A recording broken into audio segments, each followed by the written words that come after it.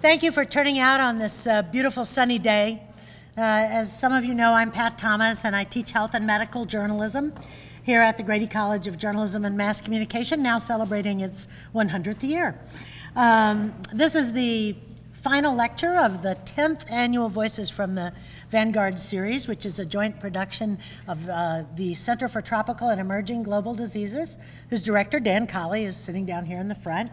We really want to apologize for the abrupt cancellation of last month's talk by Dr. Sarah Schlesinger from Rockefeller.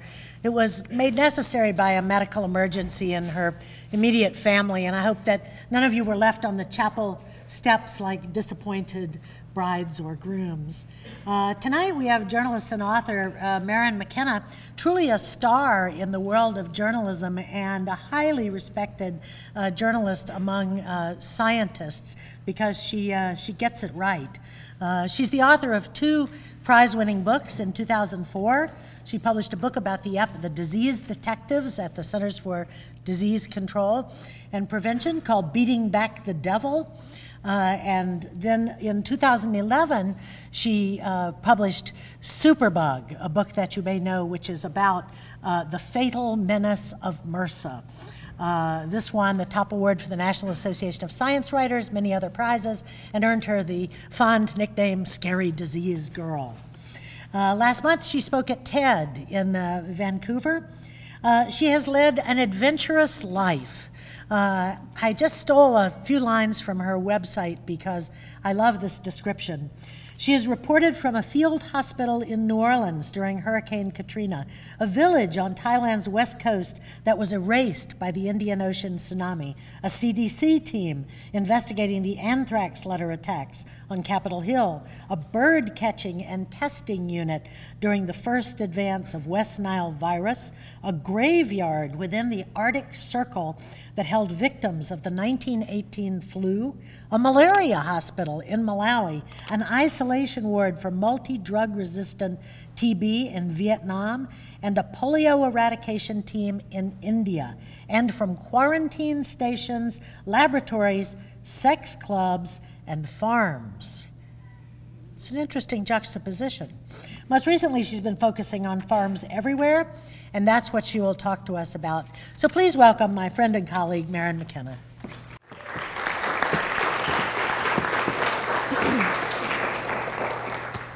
Thank you all for coming on this gorgeous day, and thank you, Pat, for that sterling introduction.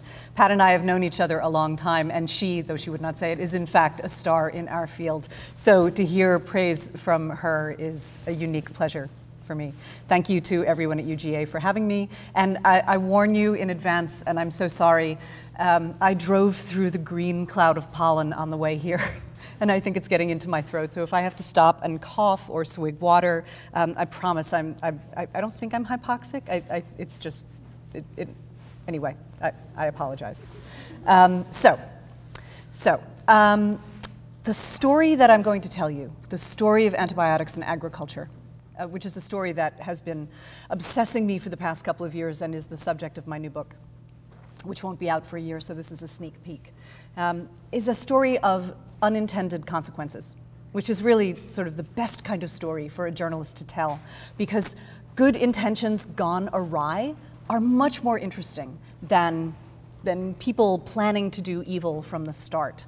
And when actions are created out of a sense of good intentions, they have a kind of moral propulsion behind them that makes them very difficult to dislodge as they roll out. So this is where we are.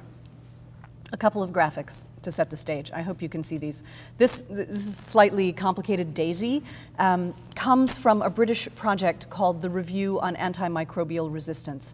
And it's a representation of the current public health burden of antibiotic resistance. Right now, across the world, 700,000 deaths a year, more than cholera, measles, tetanus, and several other diseases combined. And that project predicts, the purple, that if we can't get this under control, there will be 10 million deaths a year from antibiotic resistance across the world by 2050. That's more deaths than cancer and significantly more than most other diseases of public health concern. What are the inputs that would create those deaths? They're represented in this chart, which comes from the Pew Charitable Trusts. It's a little hard to read, I think, from the distance you're looking at.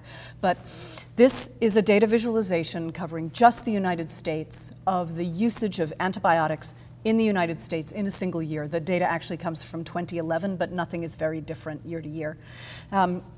The annual toll of antibiotic resistance in the United States is 23,000 deaths a year and about 2 million illnesses.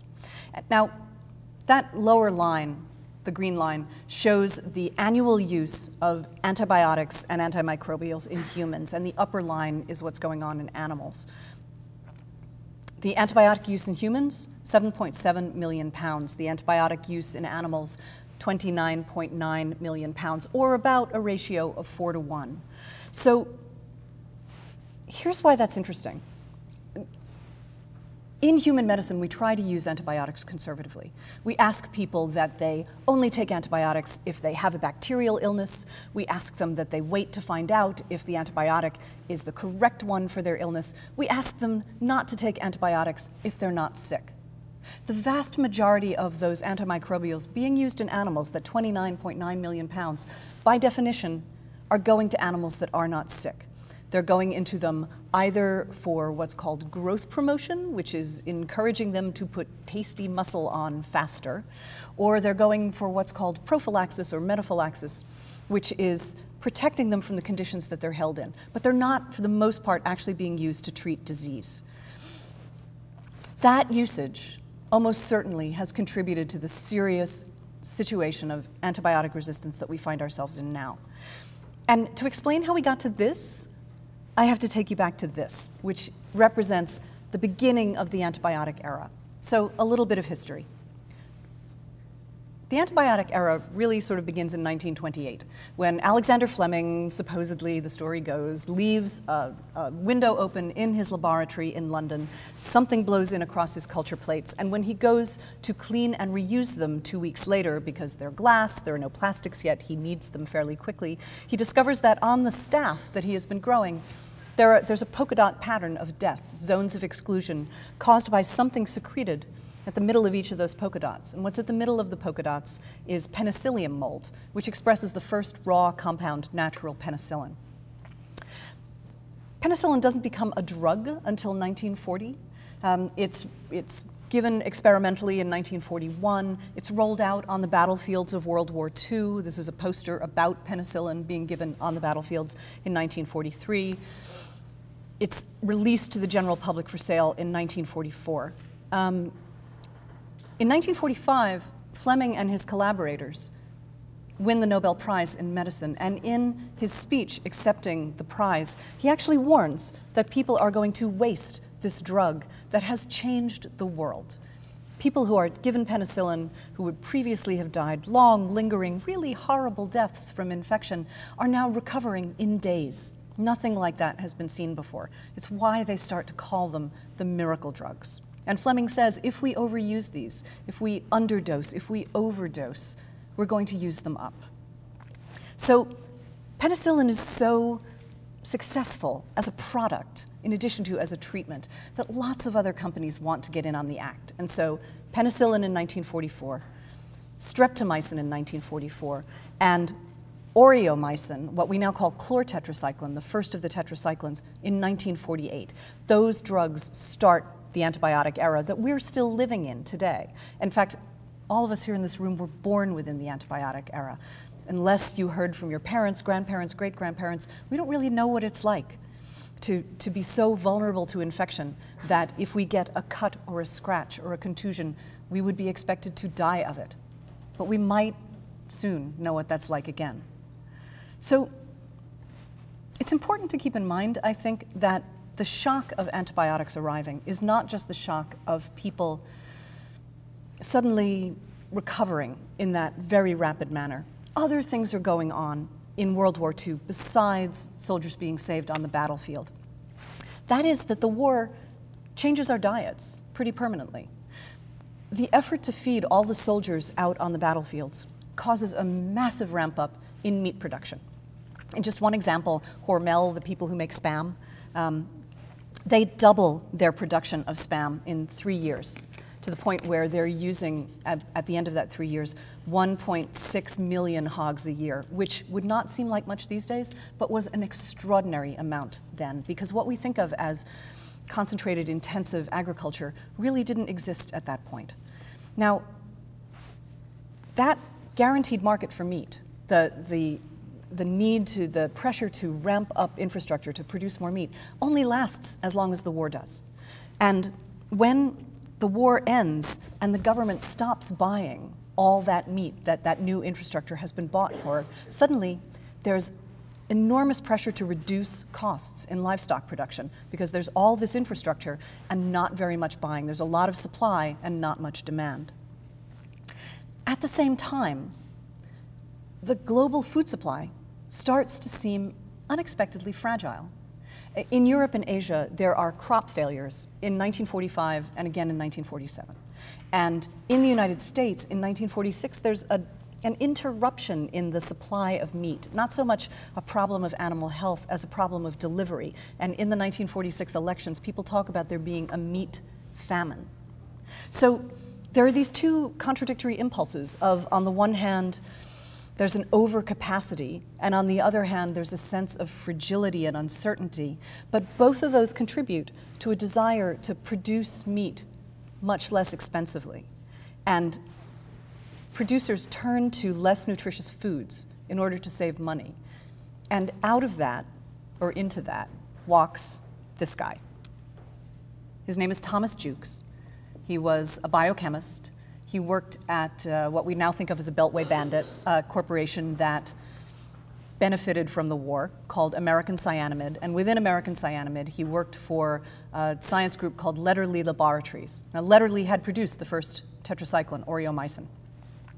And Jukes was actually an expert from the University of California in the nutrition of chickens. And he had spent the previous 10 years of his career trying to figure out what were chickens' vitamin needs. What did you need to do to put into poultry feed in order to keep animals healthy? And when this pressure came along to produce meat more cheaply, Letterly asked Jukes to start looking at what could they put in chicken feed that would shore up that cheaper feed that producers were now being forced to buy. So he set up a little experiment. He took a whole bunch of small groups of newly hatched chicks, and he assigned them to different diets. To a control diet, just their normal diet, to diets that had a variety of additives, liver extract, distiller's grains, brewer's yeast, and they added to one of the diets the leftovers from the making of aureomycin, that tetracycline that Letterly was making in another laboratory.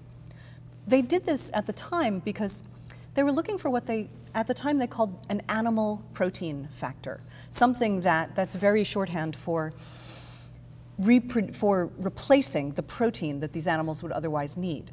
Now, it turned out several years later that the animal protein factor was actually the vitamin B12, and that turns into sort of a dead end in this story. The important thing that happens is that on Christmas Day, 1948, Jukes has given his lab assistant the holiday off. He goes to Letterly to check on his experimental chicks. And he walks into his lab and he weighs each of the groups of chicks that are each getting a different diet.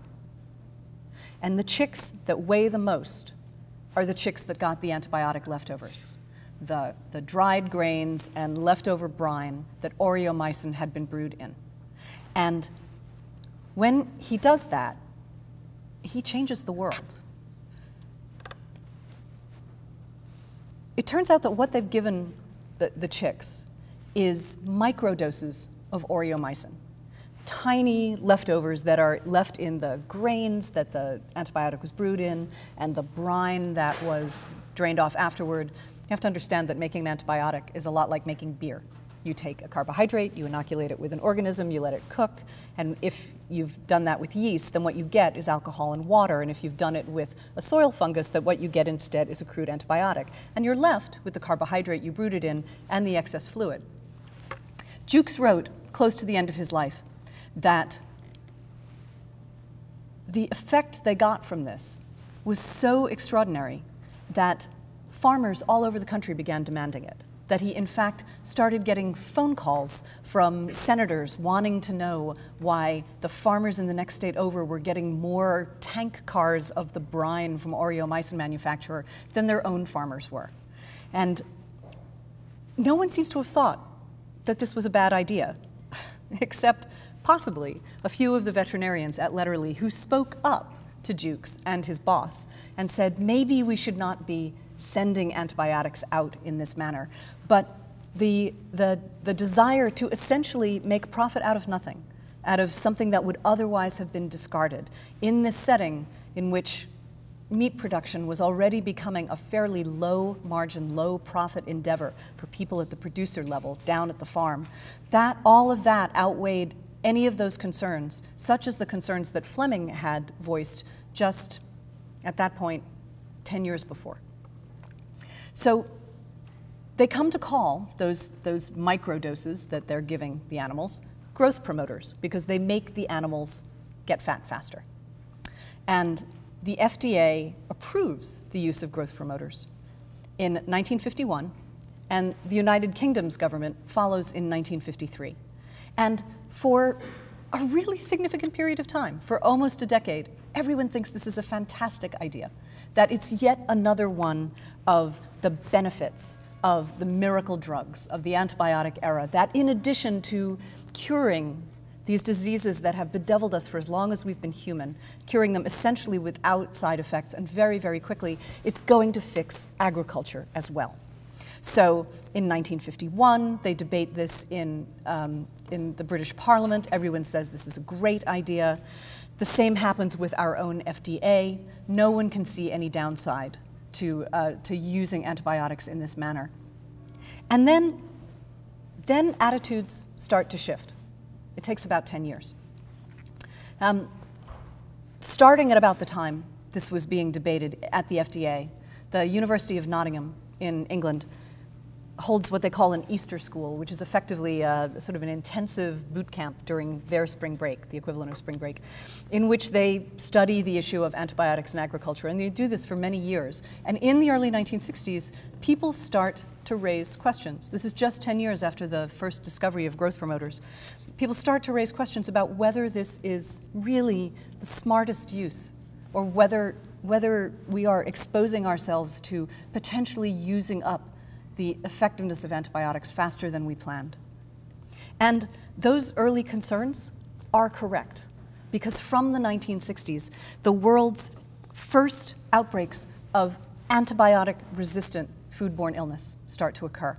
Now, foodborne illness itself, as a big outbreak thing, is itself a relatively new phenomenon, because it's only after World War II, and really only after the advent of growth promoters, that we start to get really intensive concentrated agriculture as we know it now.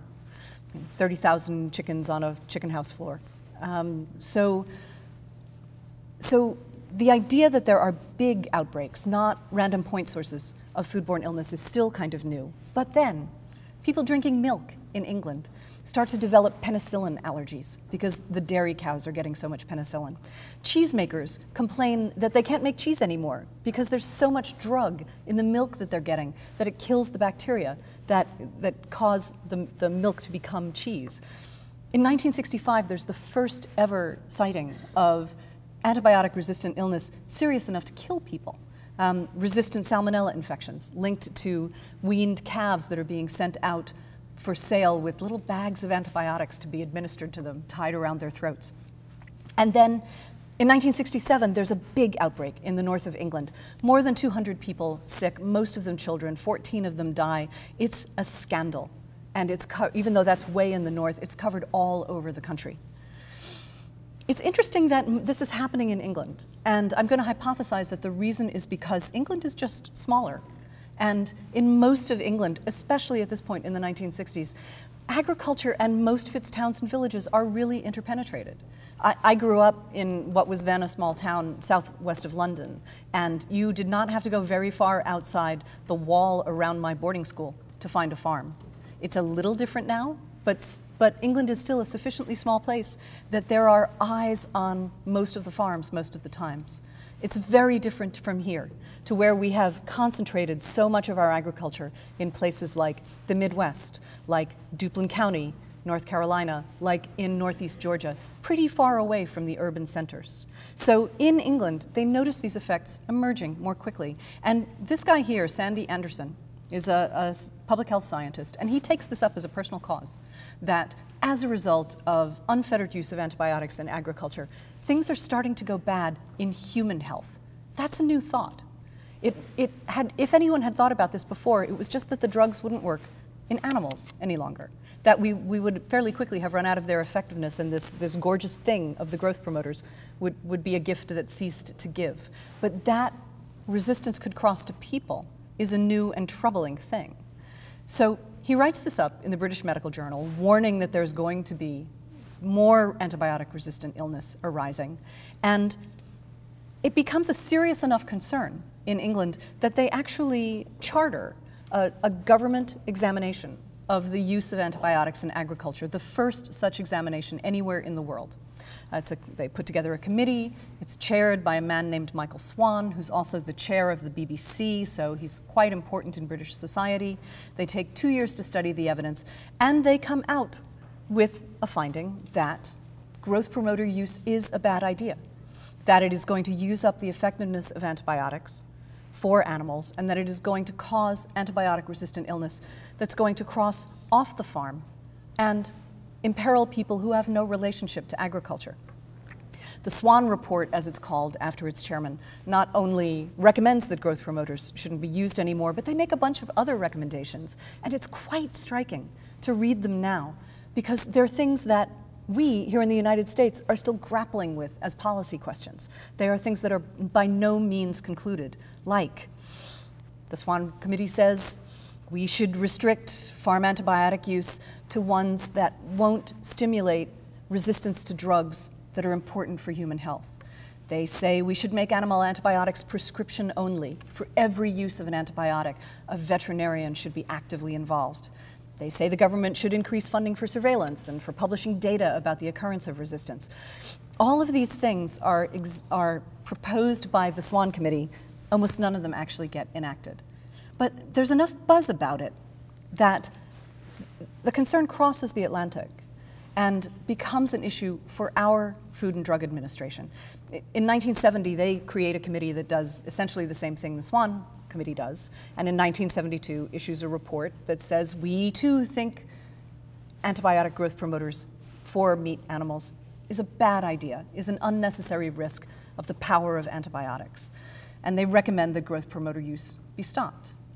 Now, the veterinary pharma industry, as Thomas Jukes discovered in 1948, has found this to be a very lucrative market, because agriculture post-World War II has really expanded.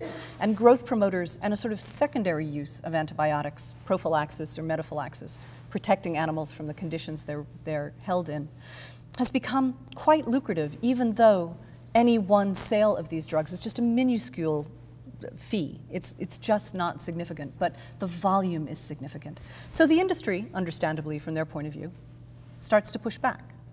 And the FDA indicates to them that they might start thinking about withdrawing the licenses they granted in the 1950s, and the industry goes looking for someone to produce evidence on their side that this is not as hazardous as the FDA thinks. And they find this guy. His name is Stuart Levy. He is a professor at Tufts University outside Boston. He is now the grand old man of antibiotic research in the United States, truly the dean. But in 1976, he was a new researcher, just out of his training. And a group that still exists today, called the Animal Health Institute, came to him and said, we would like you to construct an experiment that demonstrates that antibiotics used in farm animals are not, in fact, a risk to public health, that the resistance does not move to other animals, that it does not move off the farm, that it does not occur in people. And so Levy builds himself a little experimental farm on a property outside Boston. And he stocks that little farm, which has never had animals on it before, with chickens. And he constructs it in such a way that there are chicken pens where the chickens have no contact with each other. And he feeds one batch of chickens a feed spiked with an E. coli that in turn has been spiked with a particular plasmid that he's not going to have any resistance trait that he's not going to have any trouble identifying afterward. And then he comes back, and he proves fairly quickly that that resistance is not only now resident in the chickens that received that feed, but that it's also shown up in chickens at the other end of the barn, where there's no physical contact between the chickens, and that it's also in the human handlers. He knows this because he collects the feces of all the chickens and the human handlers once a week and tests them. And so this is not actually what the Animal Health Institute planned for him to discover. But what he has identified is the first randomized, controlled, prospective proof that antibiotics given to animals stimulate resistance that move to humans. And he takes that to he publishes it, and it's taken up by the FDA, and the FDA says, right, we really need to move on this. And this is what they do. In 1977, they publish in the Federal Register. This was published by the agency that was over the FDA at the time. It's now Health and Human Services. It was the Department of Health, Education, and Welfare. This is what's called a Notice of an Opportunity for a Hearing, for short NOOH in government acronyms. What the FDA planned to do was to say to the animal pharmaceutical industry, right, we've changed our minds. We think that this is not such a safe practice as we thought it was back in the 1950s. We would like you, manufacturers, to show up and show us evidence why we should not withdraw those licenses that we gave you in 1951 and 1953. And they never get to have that hearing because congressmen from the major agricultural states suggest to the FDA that this is not a good idea. And when the FDA doesn't listen, they are a bit more affirmative in their interference, and they order the FDA to not hold this hearing, but rather to conduct more research. And then they do that again. And then the Senate asks the same thing. And the ball of this hearing, this attempt to take away the approval for the use of growth promotion in agriculture, just keeps getting kicked down the road. Now, the FDA can do a limited amount against Congress because Congress approves its budget. But it does what it can. It can't create regulatory action. But it decides instead to enlarge the body of knowledge beyond Levy's original experiment to make sure that this is, in fact, a reproducible result and to make it very clear that their point of view that the use of growth promoters is just not a smart thing. So they start commissioning other pieces of research. They ask the National Academies of Science to conduct a study, and in 1980, the academies say they cannot prove that growth promoters are safe. They hire the large health department that covers both Seattle and the county around it, King County, to conduct a study like Levy's. And once again, the result comes back that this is a reproducible result, that resistance is moving from animals given antibiotics to animals not given antibiotics to people who are consuming the animal product, in this case, who are consuming chicken in the Seattle area. It asks the Institute of Medicine, and the same results keep on coming back time and time again. And while this discussion is happening in the United States without ever really any forward movement on the part of policy, without ever really any decisions, Europe, which has a quite different point of view on this, just goes ahead and bans them. Just says growth promoters are not something that we are going to use here. Now, it's fair to say that Europe proceeds as a matter of public health policy on what's called the precautionary principle. If it looks like a bad idea, if it looks like a danger to human health, they are not disposed to do it, and they are willing to take action to not do those things. In the United States, we're much more likely to be empirical. We put something out there, and we see whether it in fact has caused a negative effect. And after that, we maybe take action to control it or not. So Europe bans growth promoters partially in '99, totally in 2006. Remember those dates, because I'll come back to them in a minute. So while we're debating in the policy realm in the United States, the scientific literature about this, the exploration of what's going on when you use antibiotics in a subtherapeutic manner, not treating sick animals, but giving them to animals that are not sick, moves forward by leaps and bounds. And at this point, there are several hundred pieces of literature, observations of various kinds, studies of various kinds, controlled experiments, that keep repeating what Levy found back in the 1970s. These are just a few. One paper talks about a new form of the drug-resistant bacterium MRSA appearing in people, but originating in pigs with a particular resistance signature that is easily traced back not to the drugs given to people for MRSA, but to the drugs given to pigs as growth promoters. There's a multi-drug resistance factor that appears in meat and then causes infection in humans. There's a link between a particular resistant bacteria that appears in poultry meat and the very, very common infection, urinary tract infections that almost every woman on the planet has had at some point. There's attempts to calculate how many illnesses and deaths are arising from this practice, and there's increasingly close molecular matches as the molecular tools get better between what's being found in the animals and what's being found in humans. But for the most part, the industry isn't moved. Now, as recently as 2009, this is what 20 both veterinary pharma, meat production, producer groups said to the White House Office of Science Policy in a jointly signed letter. No conclusive scientific studies. So I'm going to guess that there are several reasons for this. The first is I think there are honest disagreements over the evidence. The second is, as I mentioned, particularly down at the producer level, agriculture, meat production is a relatively low margin business.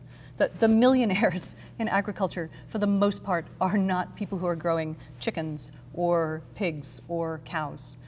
They may be people further up the production chain. They may be people over